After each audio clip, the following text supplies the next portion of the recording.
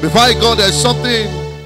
Take your seat. There's something I want to say concerning 2019 election now.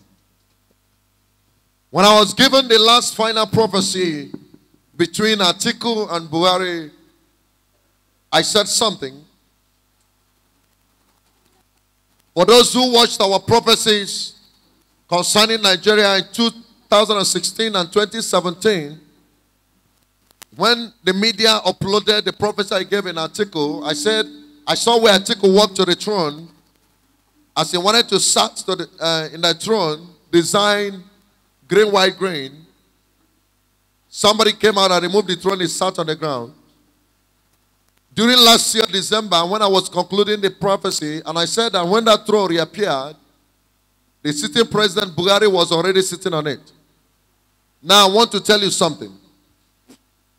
And I said I'm going to make a major comment about it.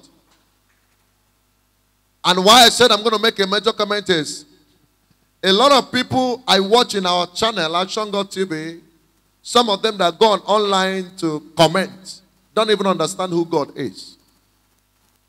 Let me tell you, there's a time God will look, and because of somebody, God can change his mind.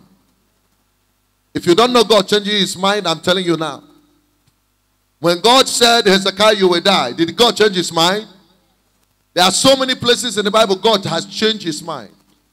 When I gave the prophecy about America in 2010, that I saw where Obama handed over to a woman, then 3 months to the election, I was ministering in New York. I said, I saw where Trump took over the throne. The reason why God changed his mind, we didn't know. And I told you people that as of December of last year, I see Buhari coming out as the next president. But the surprising thing is this, that even till now, election is remaining 6 days. That prophecy have not changed.